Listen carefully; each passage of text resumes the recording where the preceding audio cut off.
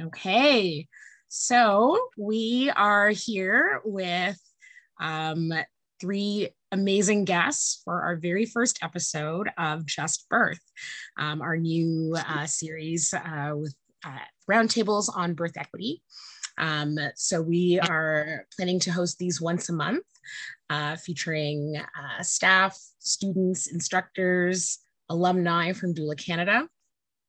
Sometimes guests to speak on a topic.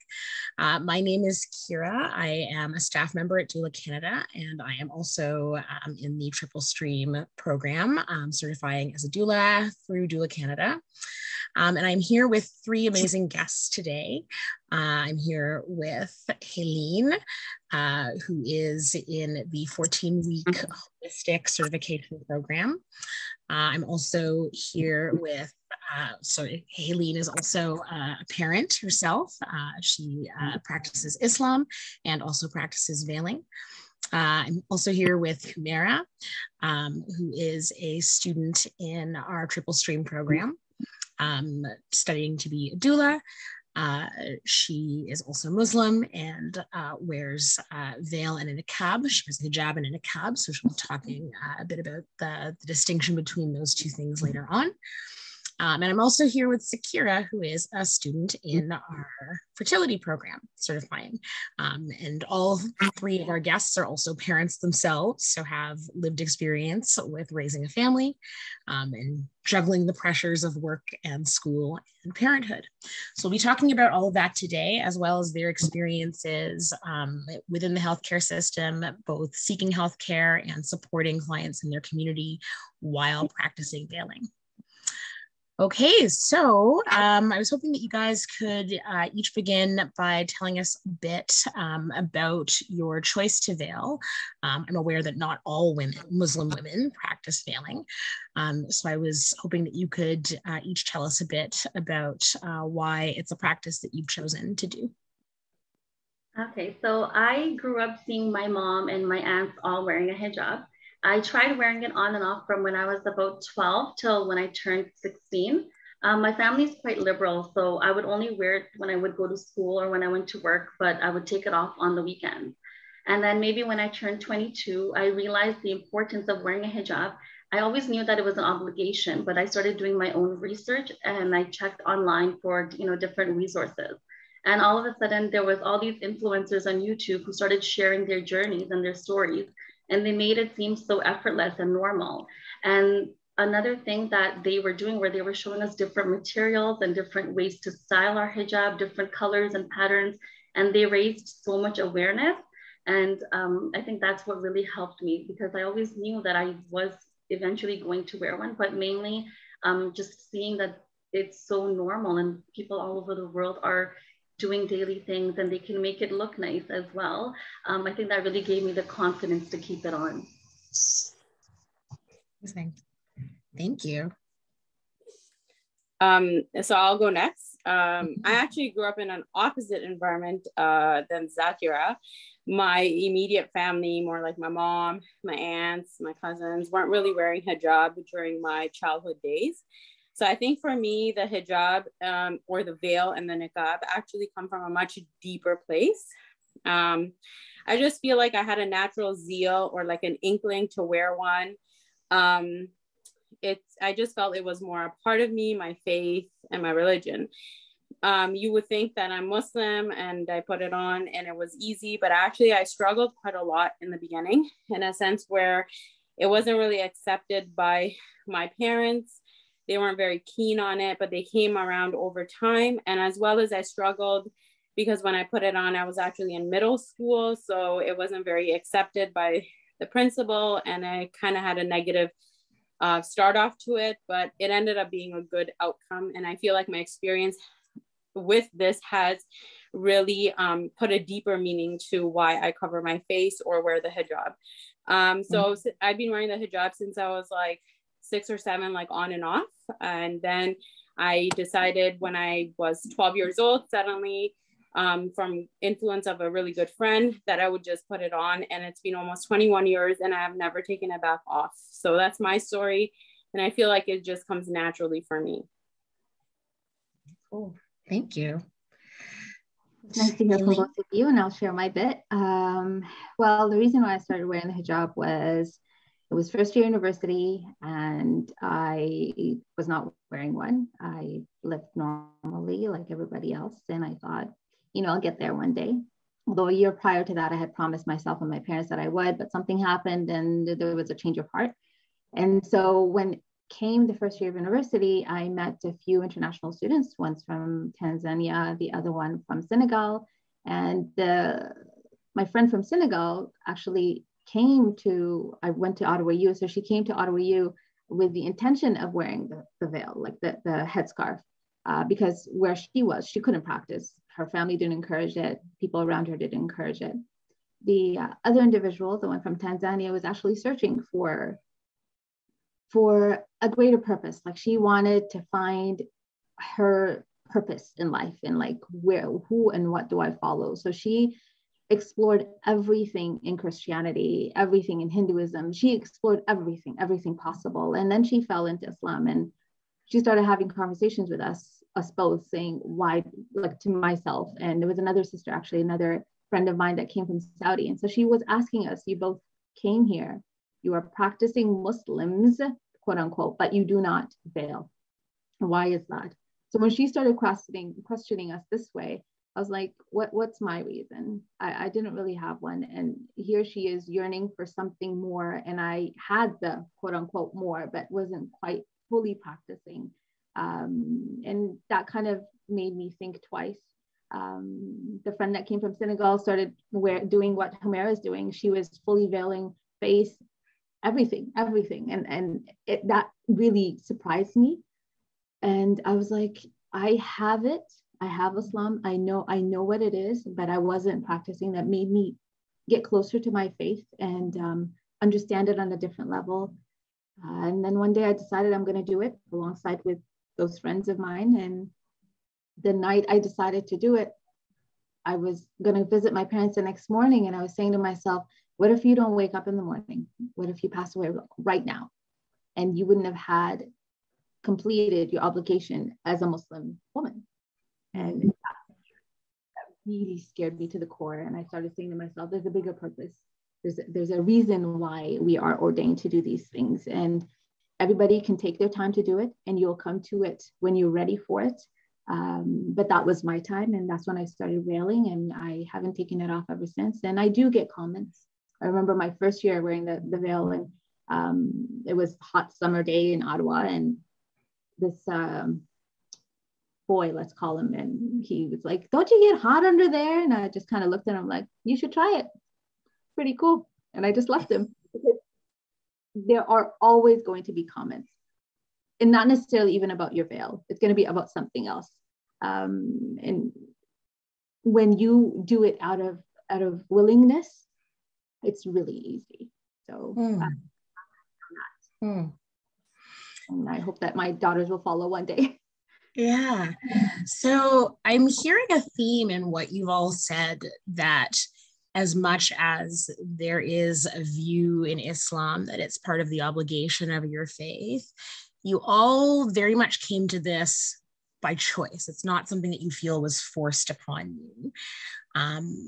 And I think that maybe would challenge a lot of the assumptions that people make. I think that we have a tendency when we see women who veil, either by covering their hair or covering their whole face, where there's an assumption that like their culture requires them to do it, or their religion or their family requires them to do it. And you've all talked about finding a really deep connection to your faith in your own time and in your own way. I'm curious about how you've seen some of those assumptions about women who veil play out in your healthcare interactions, or in the interactions that you've seen from people in your community, clients that you've supported. So for me, I live in a very multicultural area in Toronto, and there are a lot of Muslim immigrant families that live here. And it is true, like for a lot of these families, English is their second language. I personally haven't experienced racism in a healthcare setting in this area, but I'm going to share something that one of my cousins had gone through. So she was about 9 weeks pregnant and she was no longer feeling any of her pregnancy symptoms. So she ended up going to her doctor, wanting a requisition to have an ultrasound done just to make sure that everything was okay. The first thing that she had faced was a secretary started speaking to her in a very degrading manner and didn't really want to engage with her in any conversation. And she just kind of tried to brush her off by saying that she's fine, like, you know, you're fine, nothing's wrong with the baby, but didn't really speak to her. And then my cousin was persistent, saying like, no, like I can, you know, kind of like a mom's intuition, something's wrong. So she finally gave in and gave her that requisition to have the ultrasound done. Unfortunately, the ultrasound showed no fetal heartbeat. So my cousin went back to the doctor's office for a follow-up from that ultrasound, and they first made her wait almost 2.5 hours before she was being seen by the doctor. And then when the doctor finally entered the room, my cousin was crying in tears. And the doctor's first words to her were, "Don't women in your culture have multiple babies? This is just your first miscarriage, so you're crying. Wait until it's your 4th or 5th one, then you'll be laughing." And I don't know if the doctor tried to come across as like making a joke. I'm not sure. I mean, I don't know why somebody would even say something like that. But I think firstly that the secretary was dismissive of the whole situation, maybe because she probably assumed that the patient is not going to fight for her rights, you know, because like I wonder if this was someone who wasn't well speaking in English, they would just listen and say, okay, like I guess you were telling me nothing's wrong, and then they would just leave it. So I think that was one of the points. And then secondly, when the doctor was assuming that all like women who wear a hijab have multiple babies, it comes across as very insensitive because it's really it's really a personal preference, you know, so it has nothing to do with the culture or religion. Yeah, I mean, that's just so loaded with horrible assumptions, right? Like assumptions about family size and family planning, assumption that because you have a lot of babies that a loss isn't still impactful. That's horrible. Oy. Yeah, Humera, Helene, do you have any thoughts on that? Yeah. For me, honestly, it's I remember for my own miscarriage, I wasn't here, I was in the Middle East during the time. But I was basically told to suck it up and this is your first and so what? And this is, mind you, I was in the Muslim country where you would think they would have a little bit more sensitivity towards the subject, but it's besides the point. I think medical care everywhere, it's interesting like that. They become sort of desensitized to what really matters. A loss is a loss, like you said, regardless of if you have 5 children prior to it or if you had nothing. Like it's still a loss. It's a huge disadvantage and it's a moment to grieve. I feel like this is where systematic racism kind of stems from. Personally, I have a similar story. I had a bit of infertility before I actually had my firstborn, and you know, that was fine. Then when I actually was expecting my firstborn, I went to the ER, really scared, really nervous. What's going on? My husband was actually away for the month of Ramadan, and I went by myself. A friend dropped me off, and when I showed up at the ER, I told the ER doctor, you know, seems like I have a progesterone issue. Like, you know, is there anything you could do? You can help me. And, you know, he said, okay, you know, let's do some blood work or an ultrasound. So I had everything done. And when I had the ultrasound done, there was actually nothing viable that seemed on the ultrasound.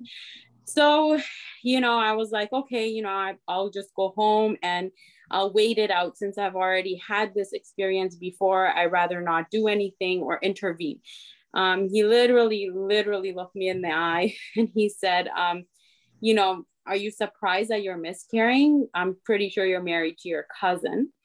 And then he literally looked at me and he said, and I'd also really be interested to check your vitamin D levels because you're fully covered.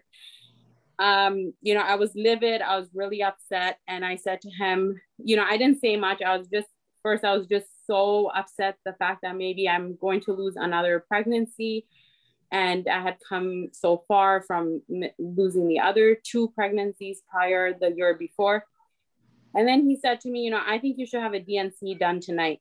And I really looked at him and I said, no, I'm really sorry. I think I'm going to go home and I need to consult with my husband.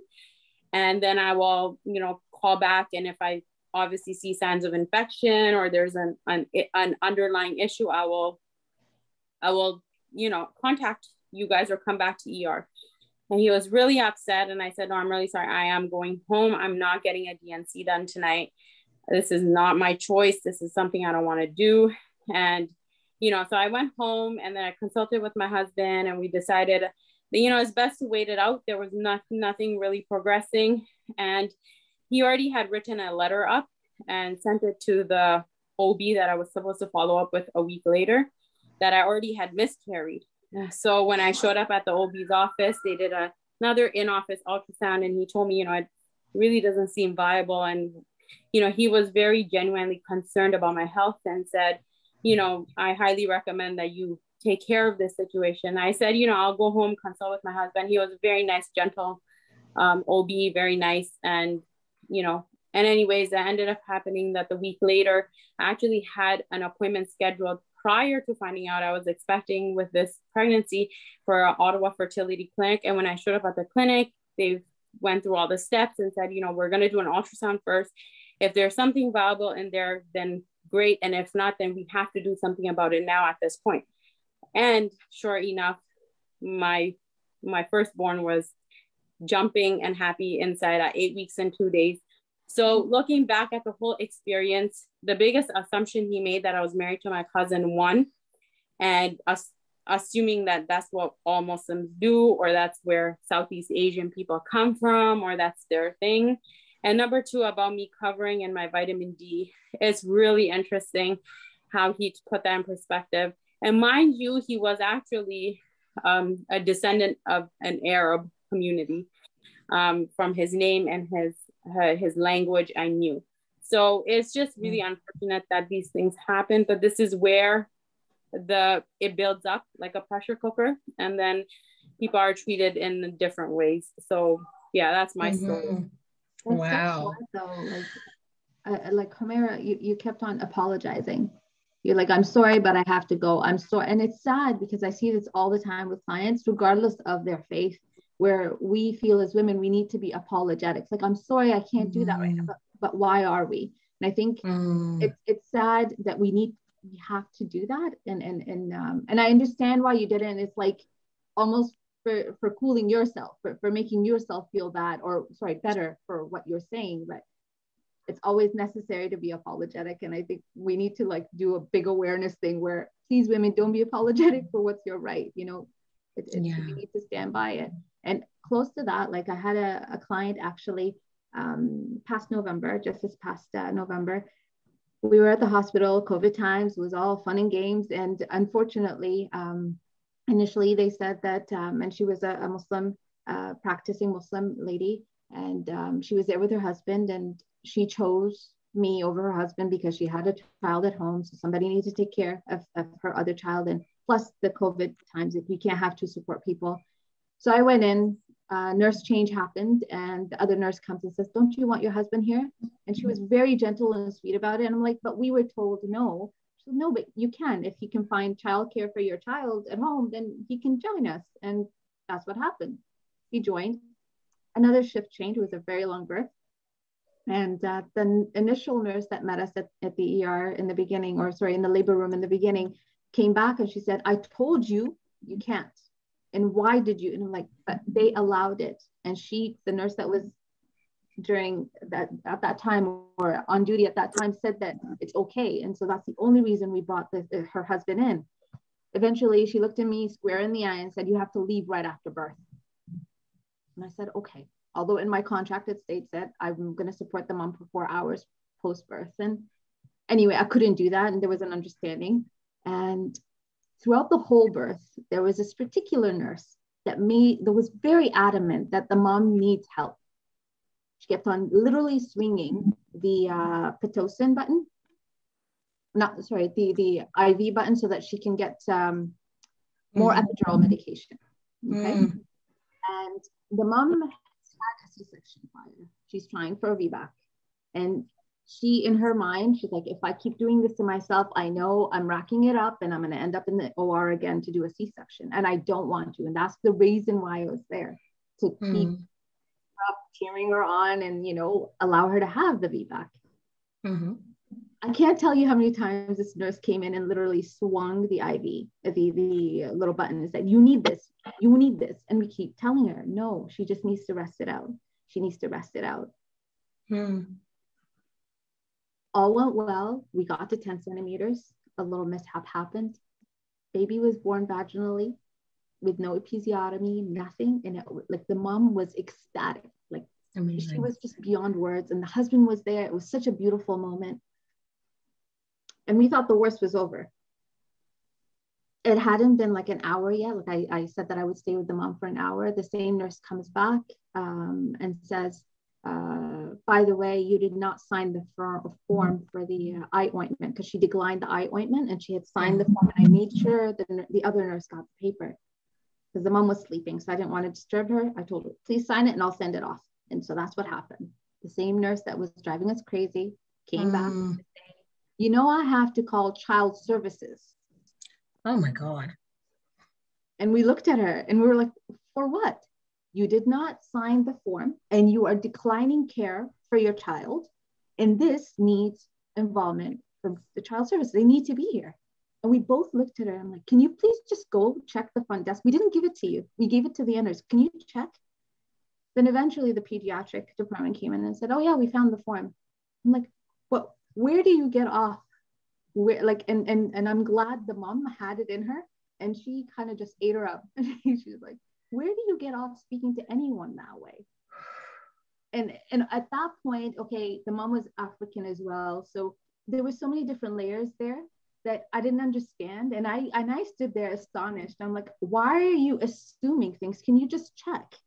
And even that you need to call child services, does it have to be like said in that the mom just pushed a baby out at any point if there was a situation? Yani, I was just taken aback by that birth, and I told and encouraged the parents, like, you need to report this. And and I just wish that I as a doula can report things like this, because it's just uncalled for on so many different Yeah, there's a lot of layers to that story, right? Like the coercion, the like different weirdness of, you know, the husband's presence and whether or not that was allowed, like the various assumptions. You know, I'm noticing that in a lot of your stories, some of what you've experienced might be described as microaggressions, but some of it is pretty overt prejudice and racism and stigma. Like some of what you've described is quite open, like openly hateful, and some of it just coming from, you know, as you've all talked about, this is a choice for you, and it's not a choice that, like, we can't just assume all Muslim people are the same, and that it's a choice that all Muslim people would make, or that it's a choice that all Muslim people support. So in these healthcare interactions, in your view, like, what could healthcare providers be doing to improve this? Because a lot of what you've described is completely unacceptable. I'm sure anybody listening to this would agree. What would a more culturally aware approach to interacting with veiled patients look like? I just wanted to touch back on question 2. I actually have a very good experience that I wanted to throw in there. I know we're talking about our challenges, but also to know that there are very amazing healthcare workers and providers out there that cater to the Muslim community. And I'll tell you a quick story. I'll try to keep it short. But during COVID, I had a baby in 2022. I've had 4 out of 5 home births. So it's a normal thing for me to just, you know, have a baby at home, especially the last 4 have been home births.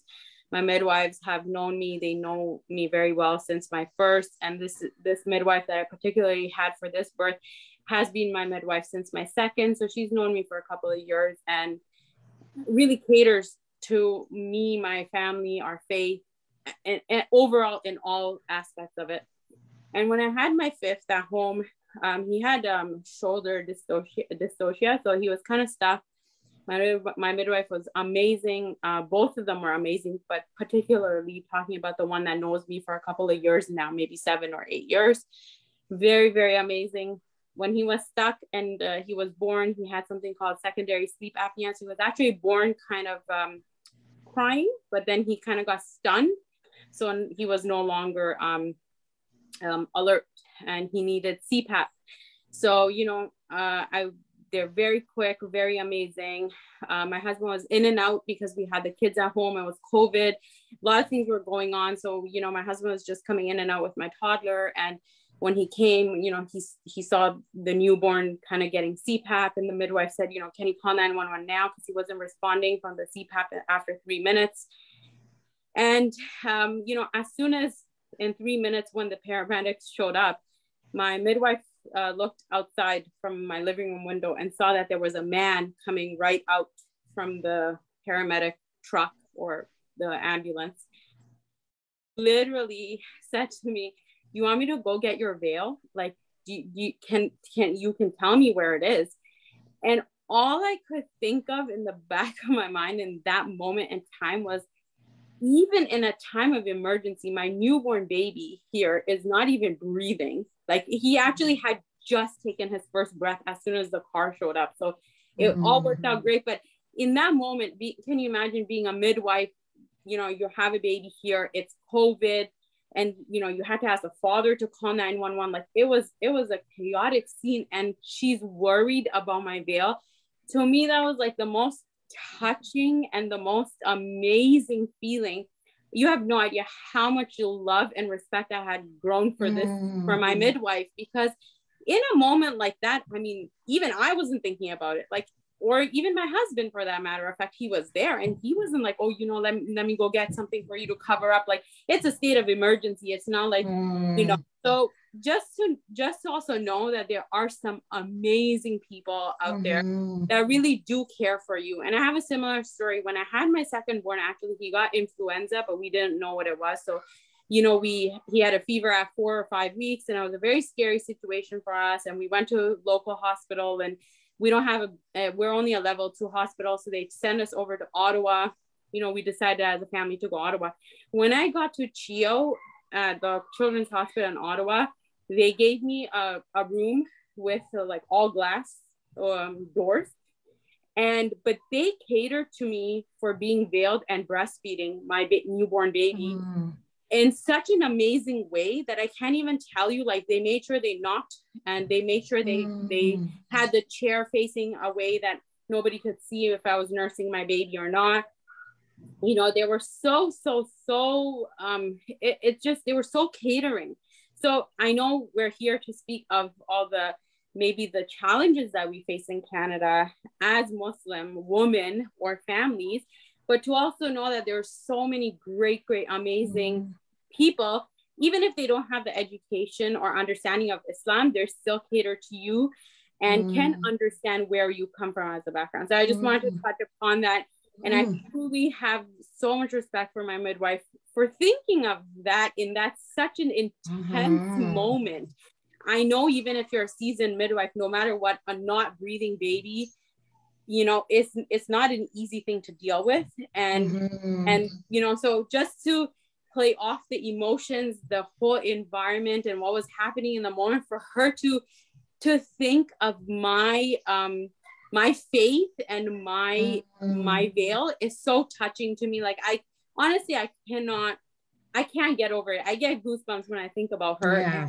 And I'm so happy that I'm a doula now, because I'm excited to work with her. Like, she's a local midwife. So, you know, to me, that's such a touching story. And I hope that whoever's listening or watching on here or will be watching, that you do understand that there are just such amazing healthcare workers out there. Thank you so much for sharing that story. I want to hear what everyone has to say on that, but I just want to say, I think that's a great answer to actually the third question that I asked as to what would good care look like, because that's such a powerful, moving story, that in the midst of literally life and death situation, without compromising your son's safety or your safety, she still prioritized your faith and your values, and like showed that care to you on all of those different levels. So Kira and Helene, I would love to hear your thoughts on that. Yeah, so I think for in Toronto specifically, it's kind of hard to accommodate women, like at the time of delivery, for example, if there's only a male doctor on call, because most hospitals in Toronto are teaching hospitals.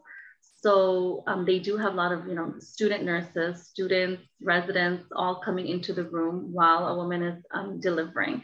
But I think that one way that they can help women, veiled women who wear hijab, is if at the time of delivery, or at the time like they have to do a cervical check or, or something, if there are male residents or students who really don't need to be there at that point, they can, ask them to just step out of the room during those times. I think just by doing that would also really help, knowing that like the doctor that's delivering, obviously if it's a male, has to be there, that's totally fine.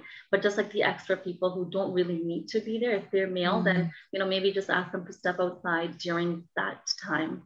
That's interesting you said that, because I had a situation with a client where the nurse was a male nurse, and I think he was a student nurse. So he noticed that the mom wore a veil, I wore a veil, and I think he had, I don't believe he was Muslim, but he seemed of Arab background. I'm not sure exactly, but he was very hesitant. Like he was standing right by the curtain the whole time. He's like in and out, and he was just waiting. When the OB called him in, he'd step in a little bit and he'd find a reason to leave. But I just felt like a sense of awkwardness for him. And and luckily the mom delivered prior to him being called back in, because things progressed really quickly. But when he was called back in, the OB asked that he hold her leg. And I kind of stepped in and I held her leg for her. And so he felt like, what do I do? And I didn't mean to come across like, I'm going to do your job. But I think he understood. She felt awkward, and he himself felt awkward. So I felt like it's okay to ask too. It's like, I didn't want to be the one to say, hey, by the way, you're making me feel really awkward. Can you like step outside? It could have been just common sense where both the OB and the nurse himself, if he saw that awkwardness or she's trying to kind of shy away and not do what she's told because he was there, just to say, hey, if it's, inappropriate or not inappropriate, but if you don't feel comfortable, I can come back once this is done or when you're covered or whatever. And I think it's just a matter of reading people. If somebody's looking upset or sad or uncomfortable, you continue doing what you're doing, regardless of a veil. You shouldn't. You should stop. And so I think it's just being human and reading those natural signs, I think. Yeah, for sure. I actually have I just want to touch upon how I feel like a lot of people perceive or have a perception that in Islam, modesty really only applies to women. And unfortunately, this is such a offset thinking, because in Islam, modesty actually applies to both men and women. So I have a quick story, and my husband was wanting to really share this out there, because I think it's important for healthcare providers to understand that, it's not just the woman. The modesty extends and implies to more than the woman. And for example, when I had a baby, I had a backup midwife. Generally, sometimes your midwife cannot make it, and then you have a backup, and sometimes if that one's off, then you have another backup. So I actually had a backup midwife that we weren't really aware of or had any relationship or communication throughout my pregnancy, but she had to show up as a backup midwife. And she was great. It was a great experience. It wasn't like anything like bad or anything, but I remember after I had the baby and they did the vital checks and we did our skin to skin as a mother and a baby, when I needed to no longer hold the baby for a while, I remember her asking my husband, would you like to do skin to skin? And my husband declined, because for him to take off his shirt in front of her is not a modest act. And it's not something he would do, or it's not even recommended, So it was a very awkward situation. I know he definitely felt some sort of judgment of like, how dare you not do skin to skin? This is your baby. And I don't think she understood the modesty part of him. And so I think it's really important for healthcare providers or doulas or whoever is going to be dealing with these type of families and situations, that it doesn't come off that easily. Of course, he's a great father and he will do skin to skin, but just not in front of you. And I feel like this perception of like, if a father doesn't want to be involved in a certain situation, it comes off as like, oh, look at him, he's not involved.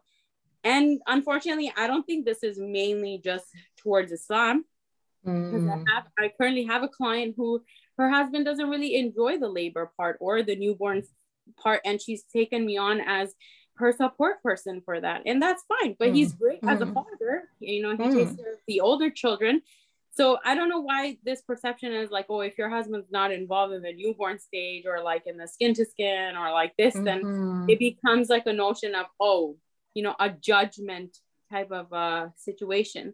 So for my husband, this definitely was a big issue. Like he definitely felt judged in the situation. So I just think it's important for people to understand that modesty applies. It's a two-way road. It's not just meant for women, but it's also meant for, I think that.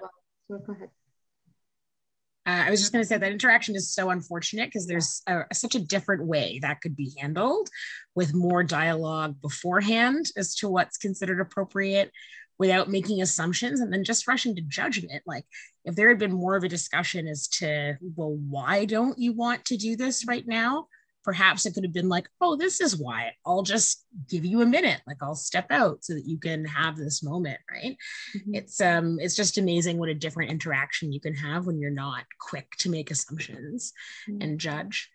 Sorry, Helene, you were gonna. No worries. I was just gonna basically touch base on what you just said. You know, there's a lot of work to be done prenatally where just like you would ask your patient, you know, what are you, well, not like doctors really ask you what are your birth wishes, but I think it's necessary that you know what they're comfortable with prior to the birth. And I wish that birth wishes and desires could be taken on a more serious level in general. But if a woman veils, there's a lot that comes with that. But on the flip side is that if a woman veils, does it mean that in an emergency situation, you need to worry about whether her hair is covered? That's not it. It's an emergency situation. Things do change, but at best, we can try to make every patient feel cared for, sensitive to those things, really.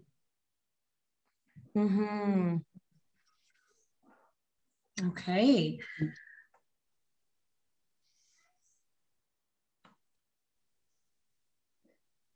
So this has been so informative.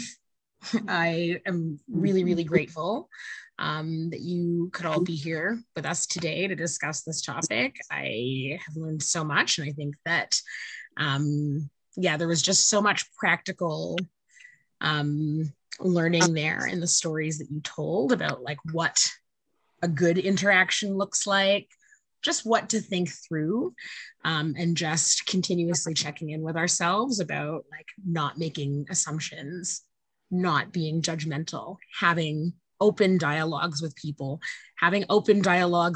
before the actual labor and delivery is upon them. And, you know, I know that you said that physicians don't talk about birth wishes, but I would challenge all providers in this healthcare space to really see it as a priority to look at the whole person in this regard, and, you know, how their faith and their culture and their values are really a part of the experience. So I thank you very, very much for being here today and sharing the stories that you shared. I know that a lot of them were really intense and personal. So thank you very much for your openness. Thank you for having us. Thank you for having us. Are there any questions? I see lots of comments in the chat. I don't see any questions though. I see lots of people learning a lot from what you've shared today. So thank you very, very much. So much for your time. Okay, so this video will be uploaded into the videos tab of our page if you want to watch it again or share it, or if you weren't able to make the live and want to watch it. I think it's just so important that this information is out there. So thanks so much. Have a great day, everyone. You too. Have a great day.